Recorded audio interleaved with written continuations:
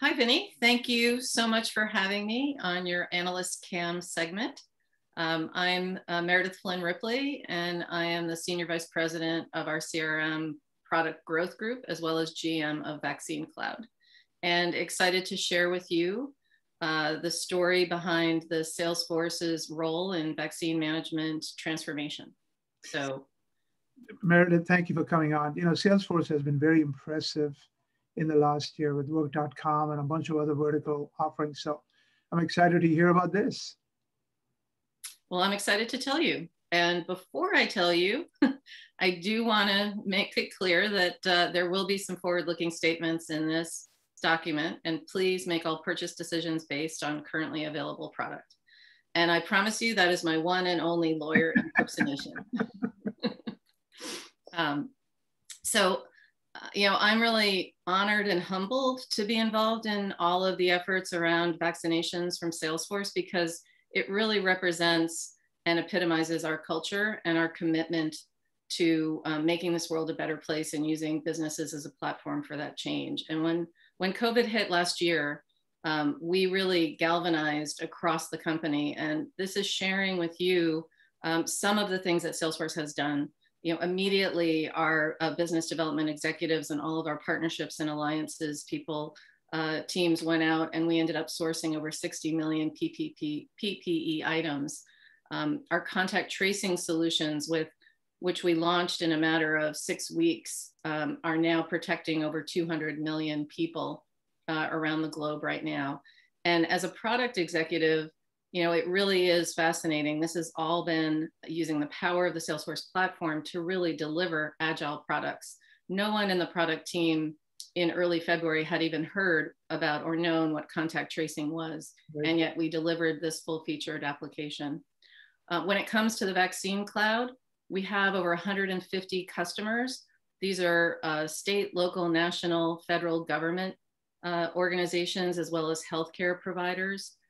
That are enabling vaccine distribution using our platform. And that's what I'm going to touch on in a lot more detail right now. And talking about the agility of the platform, our customers are deploying in a matter of days or weeks these systems. And certainly, I think you can see here, we've pledged over $4 million in really enforcing and trying to promote equitable access to the vaccines to underserved populations around the globe. We're extremely proud of our partnership with Gavi, the Vaccine Alliance, which is powered by the Salesforce platform. It's a consortium that is pledged to deliver over 2 billion vaccinations to low-income and middle-income countries around the world, and they are well on their way. From a product perspective, this all started with Salesforce Care. This is when we quickly launched free customer and employee help desks so that our customers could help communicate to their constituents how to handle COVID, what were the safety protocols through help desks and bots. We then evolved that into the work.com initiative, a series and a portfolio of applications around how to really reopen your workplace, which of course is happening on a much different timeline, but is now really coming to the forefront as the vaccines are getting out there, employees are being vaccinated, and people are planning to come back to work. Or we have many customers who are always bringing their employees into work or sending them out in the field with a mobile workforce. Meredith, Niracha was on the show in June last year, and she had given me a preview of all this. So it's good to see you guys have delivered on all of this. And now, like you say, people going back to work, work.com is really going to kick in. Exactly. And from a vaccine perspective, we're really focused on managing vaccines equitably. And in fact, made a recent $1 million donation to 2 organizations that will help enable getting those vaccines into the underserved communities. So when you think about the vaccine imperative, and right now it has been predominantly about getting that vaccine into people. Getting those authorized vaccines and getting the population vaccinated, there are a lot of challenges. First and foremost, communications. There's a lot of education required. Not everyone wants to have a vaccination. And so there's equally, a big imperative to actually help people understand and really understand how a vaccine can help them. The equity that we talked about, the logistics, scheduling obviously is a big part of this. And people are willing to take any time and availability right now. Compliance, the monitoring, all of the people management, the training of the staffing. And so there's a lot of challenges here that really Salesforce went out into the field, talked to our customers, and we officially launched Vaccine Cloud earlier this year, which is really a composable architecture, looking at the power of the platform, delivering prepackaged components that cover all of these general tasks when it comes to getting a person vaccinated. And of course, because it's on the power of the platform, you're talking about the scale, the speed, the agility that you need, because this really is a customer base that has a very customized need. And so we have many components that our customers can choose from. Meredith, so the president said 100 million yesterday. He said 100 million and he raised the bar to 200 million. Are you tracking how many you've been involved with, Salesforce has touched in some way? We do track that and we report that back to our customers, but that's not data that we're sharing at large right now. But we do share it on a customer by customer basis. So you'll see that when we talk about the state of the city of New York, which is one of our customers, we've enabled over 650,000 vaccinations over the course of the last 2 months. So we will be releasing it with customer permission on a customer by customer basis. California is another customer that we have delivered over 12 million vaccinations to citizens in the state of California right now. So the scale and the impact is pretty remarkable. And we've learned a lot along the way, along with our customers who may not have been as technically astute to understand, when you're opening up and doing that press conference or someone posts a link on Facebook, you may think that your citizen base is a certain number, but it actually gets expanded because when it's posted, everyone is trying to schedule right now, maybe people that aren't even in a particular county.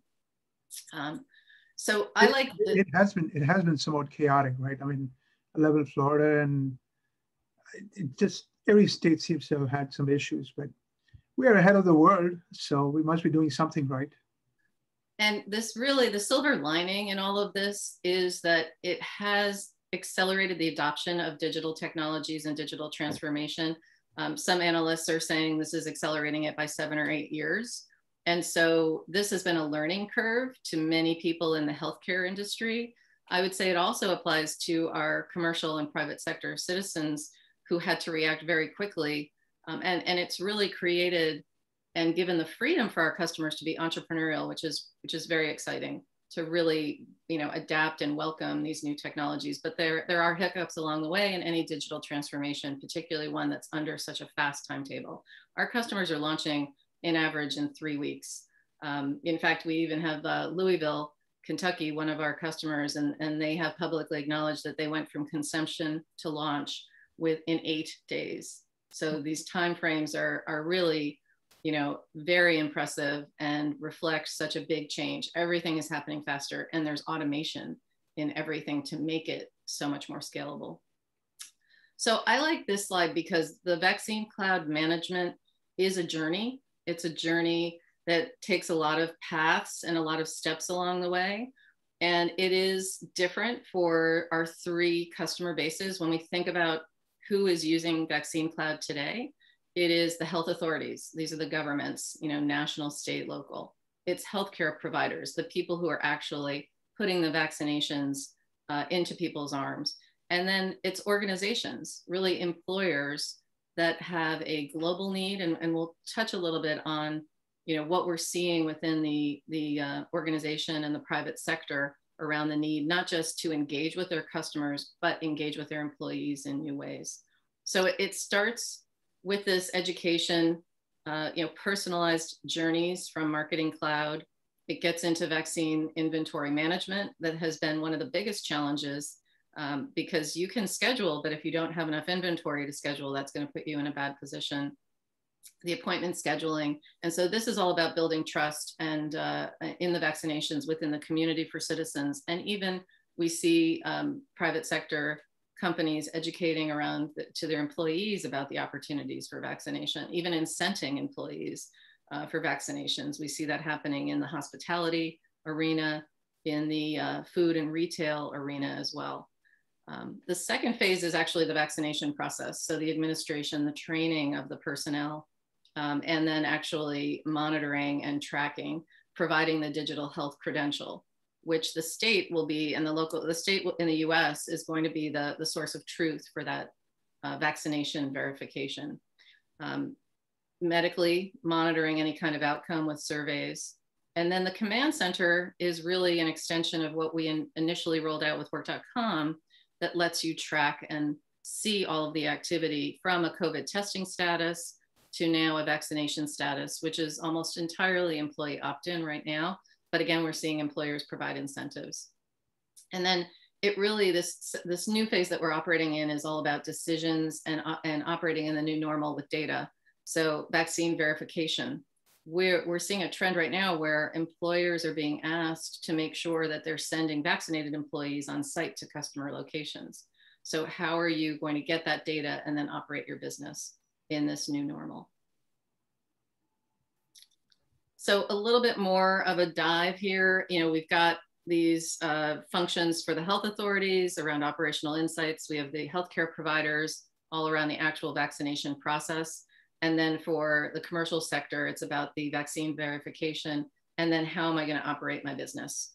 You know, how am I going to actually help them provide the right tools to basically create trust within their employee base and then deliver on the needs of their customers.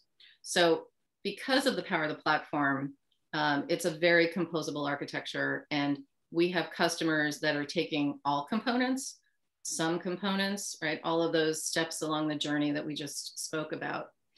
Important to realize is in all of this, it's about engagement and automation. And so any one of these steps we can turn into a self-service experience, either in a web portal or through a bot. And so you're really looking, in the case of public sector and healthcare, you know, it's all about this pre-registration, the digital intake, contactless check-in. You know, it's the community education campaigns, and it's reminders. I think people only think about the reminder when it's time, you know, your appointment is coming up, please don't miss it. But there is a huge aspect to education, particularly when you think about the equitable access initiative that we're very much behind. And so I would love to share with you one of our customer examples. I mentioned this. This is the city of New York. It's actually my hometown. So it's lovely to be able to help a place that has a lot of my family and friends right now. And in the case of New York City, we actually were brought in very quickly to replace another vendor and launched in a matter of days. And it really is an end-to-end case management system built on our GovCloud. And it is distributing, you know, over 650,000 vaccines in just the 2 months that it has been live. We're very proud about the fact that when you look at the timeline around a citizen's, the time it takes for a citizen to schedule an appointment, it's typically 3 minutes or less. And this is because one of the aspects of our technology platform enables people to approach scheduling in an asynchronous way. And so not everybody has to schedule their appointment immediately. And we're providing out of the box tools to make it easier for customers to basically be notified, as opposed to having someone sit in front of a screen and wait for an availability, which is one of the things that we continue to see and hear about. This is just one of our customers. This is, I mean, three and a half minutes is fantastic. I've heard of hours, you know, people waiting for hours, right? It was chaotic, like I said, so this is great. Yeah. So one of the key things behind this stat is the way that we're approaching it, which is in some of our states. And this is where you're putting your name in, you're pre-registering, but then when there's the availability, when you're in the right category to receive the vaccination, you'll get sent a personalized link via SMS or email. And this is personalized so that it can't be shared. And so you can't game the system. You can't, you know, send it to 50 people that may not be in that category and have the ability to schedule. And I would say we're extremely proud to have our Office of Ethical and Humane Use playing an active role in our product development process. They really help us build the product and the features to make sure that we are approaching this the right way. So You know, some other customers that we've announced that we've talked about are Penn State Health, which is in the Philadelphia area. They're serving 29 counties. I've mentioned California, Louisville, and certainly through Tableau, you know, we are monitoring the vaccination distribution and making that actionable data that you can apply to your citizen base in context of your citizen base or your employee base. And that is serving and covering more than 245 million people. So the numbers are staggering. I just want to touch on how, again, think about our composable architecture and the power of the platform and these modules that we've built, or more out of the box automation and capabilities. You know, this is what it looks like for Vaccine Cloud for the commercial private sector arena, where you have really two emerging groups of customers. One, where you have a set of customers or partners where the COVID status verification becomes really important. So think about the airlines, think about hotels. You have companies like Live Nation who've announced that they'll only have vaccinated people attend their concerts. You know, it's interesting, we've even seen just yesterday, Rutgers University announced that students will have to prove their vaccination in order to start school in the fall. So, you know, you're going to be getting into this digital credentialing capability that, of course, will go well beyond the vaccine use case. And so Salesforce is a critical engagement layer that lets our customers of all types adopt and deliver that verification that's so needed. And it is about safety and compliance. It is about health and wellness when it comes to the employee side.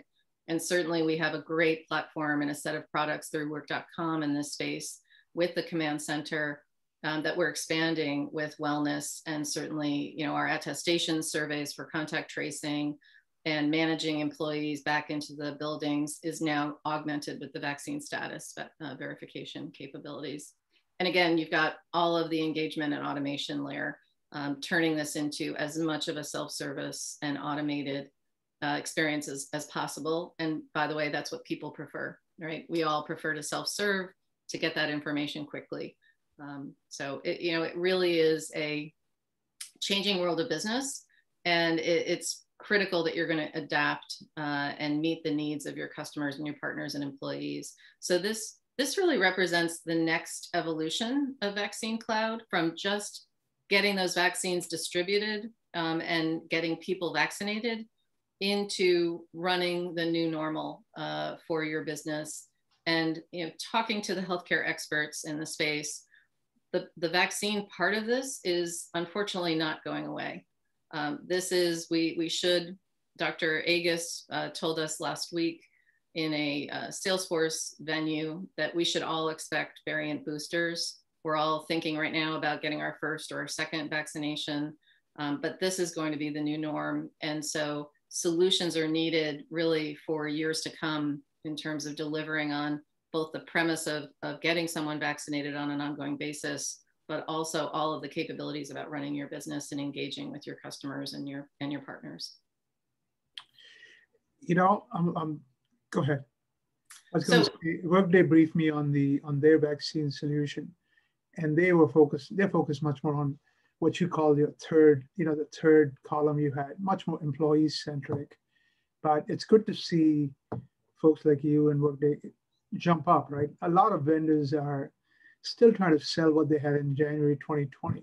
We need a bunch more telemedicine, vaccine management, you know, a whole bunch of stuff that became urgent in the pandemic. So it really is the silver lining in all of this, Vinnie, in that all of our customers in all sectors are adopting these new technologies that will be the foundation for how they interoperate and deliver services and market and sell to their customers long term. And of course, when it comes to Salesforce, Vaccine Cloud is no different in the fact that we have a large ecosystem, and our partners play a critical role in the deployment of these services to our customer base. And so here are some of our announced and really premier Vaccine Cloud success partners, from Accenture to Deloitte, IBM, Infosys, Slalom, Silverline. And of course, we do have ISV partners as well that have components that are also part of the vaccine cloud implementations that we're seeing, because there is a need for, you know, custom work, and you know, this is an open infrastructure, right? You know, we are built on APIs and allowing our customers to build the systems that are the easiest for them to deploy quickly and easily and meet their needs. So that's a very quick overview of Vaccine Cloud. And you know, as I said, there's an incredible team behind delivering on everything that we just shared right now. And, you know, it really is an amazing initiative to just see how we can actually make an impact in the world, and really from a product and technology perspective, quickly build very specific applications to support this initiative. You know, we call it kind of a hyper relevant initiative. You know, in a time of need, we quickly assembled and were able to deliver and meet our customers' vaccine management needs. I'm particularly excited that you're going after the public health authorities. That has been a weak link throughout this whole process. So, you know, the testing, it was chaotic. The communication was chaotic. The original, you know, the early vaccine distribution didn't seem very organized. So I'm glad you're bringing some structure. Well, and I think it's really an incredible moment for technology companies to step up and help in sectors that haven't been adopting technology at the pace of other industries. And so this is really an enterprise solution where companies of all shapes and sizes are coming together to deliver on a very critical need to get vaccines distributed.